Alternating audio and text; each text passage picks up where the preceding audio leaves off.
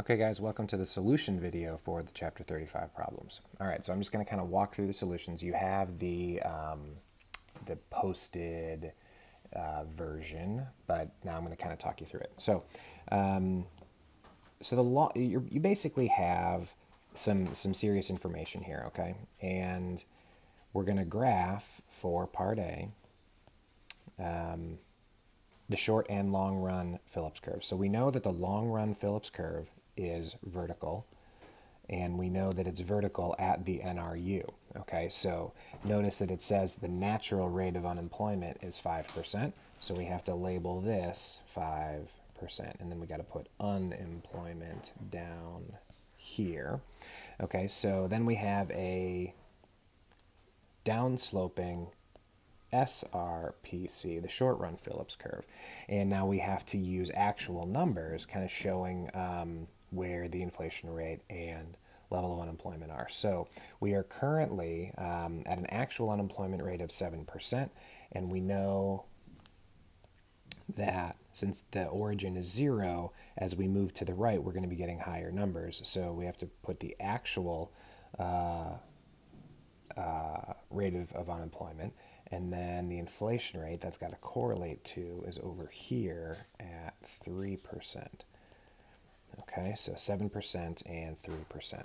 Okay, and I believe we're supposed to label this point B. Okay, so you got the numerical values, you've labeled a point B, so you are done with A. Now, assume that the government of country X takes no policy action to reduce unemployment. In the long run, what's going to happen? Okay, so this is a question, will the economy resolve itself if you don't do anything? And the answer is yes, the economy will resolve itself. But of course, there will be pain associated with that situation where you have an unemployment rate of 7% with a natural rate of unemployment at 5%. So that means we are basically in a recession with higher unemployment than we're supposed to have. So what will happen to the short run aggregate supply curve? You don't have to graph this, you just have to explain it. So it's going to shift right. And the reason is the high unemployment rate puts downward pressure on wages. So if there's a whole bunch of unemployed people, they're going to bid each other lower and lower and lower to get the too few jobs that are available. Okay, so that's really what's going to happen there. That's your answer. Oh shoot, I erased too much. So this is BI and this is BII. So the long run Phillips curve will not change. Remember that you don't have to explain this, but just know that the long run Phillips curve is vertical at NRU. Okay, and the NRU doesn't change just based on things like this. It would only change, over like long periods of time or whatever due to a change in the workforce or, like a major government policy or something like that. Okay, now we're on to part C. So part B is done. On to part C, the fiscal policy action that could be used to reduce unemployment. So fiscal is got to be about taxes or government spending. And since we're in a recession, we know that we want it to be expansionary, so we have to decrease taxes or increase spending. Okay, so relatively simple for part C. I'm going to slide down here, and we'll do now part D. So correct label graph of aggregate demand and short-run aggregate supply show the impact on the equilibrium price level and real GDP of the fiscal policy action identified in C. So when we decrease taxes or increase spending, what is going to happen? So you've got your downsloping aggregate demand, you've got your upsloping SRAS. And if you decrease taxes, then that's going to be a situation where businesses and people will increase their spending, so aggregate demand will shift to the right. Likewise, if you increase government spending, then G will go up. So in either situation, we're going to go from PL1 up to PL2, and from RGDP1 to RGDP2. And that's what you got. So make sure that you label this axis PL, and this one real GDP, and that's that. Moving on. Okay, so like I said, this one's a little bit more review. All right, so we're currently operating below the full employment level of GDP, and we have a balanced budget. So a correct label graph of where we are. So this one's going to be a little bit harder. I'll kind of shrink us down so we can see a little bit better. Okay, so we've got PL and real GDP. This is what you've done before, basically. So you're going to have LRAS, and then SRAS, and AD. Okay, so this is going to be YF, Y1, PL1. Okay, so this shows that we are currently in a recession. So this YF has to be to the right, and that's what's going to show you that you're in a recession. There you go. All right, so the United States government increases spending on goods and services by $100 billion, which is financed by borrowing. So since we started off with a balanced budget, we know that we're going to be going into debt. But that's not really a part of this question. So this was A. For B, cyclical unemployment, B1. Cyclical unemployment will go down. Okay, government intervention can change cyclical unemployment. That's what we're looking at here. But for part 2, the natural rate of unemployment, the NRU, will not change. The NRU is durable. It doesn't change just based on movements of the economy. All right, part C.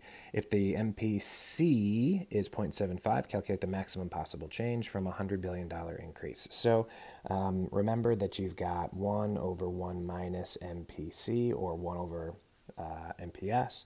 So 1 over 0.25 equals 4. That's going to be our multiplier.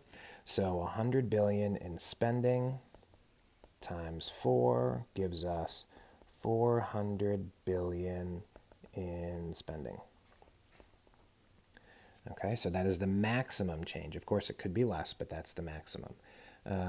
Now, the loanable funds market. Show the effect of the $100 billion increase. So we talked about this in class, and it can go one of two ways. So the loanable funds market, is always going to look like this, with Q loanable funds here, and real IR here.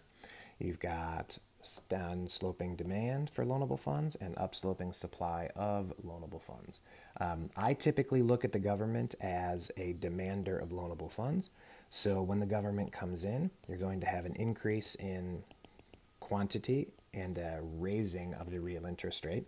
But remember, I said that the other thing that you could do if you wanted was you could view the government as like a non-player. Okay, so if the government is not really a player, then you've got supply and demand, and when the government comes in, it just takes away the supply.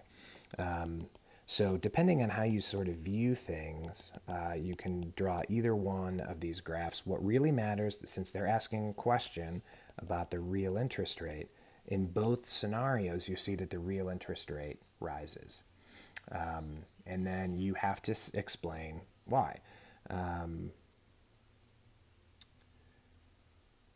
Actually, you don't have to do that. Yeah, so just remember that the reason, it's just kind of what I discussed there. Okay, then we'll move on to E. So based on the real interest rate in Part D, what's the effect on long-run growth rate, E? So the long-run growth rate will fall, and that is because the investment, so remember that IG is the most sensitive to higher interest rates. So investment will go down because money is more expensive. It's a little bit different wording than what you see in the solutions, but it's the same. Okay, now the last one, part F. Assume that instead of financing the $100 billion increase in government spending by borrowing, the United States does a tax increase of $100 billion. Will this be the same? And then will this increase in government spending and taxes, will this equal the increase? Golly, I had a hard time with that in the hint video too. And will we have a change in GDP? So real GDP will rise. Okay, so we do know that spending makes real GDP rise. Okay, so whether it's a lot of spending or a little spending, real GDP will rise. Okay, and then say that the spending multiplier is larger. So, and let's look back at, will this equal increase in government spending? With this, will real GDP increase, decrease, or remain the same? Explain. So it will increase, but the spending multiplier is larger, so it won't increase as much. So that's that. Hope you guys enjoyed it, and I hope you have a really pleasant Easter. Take good care.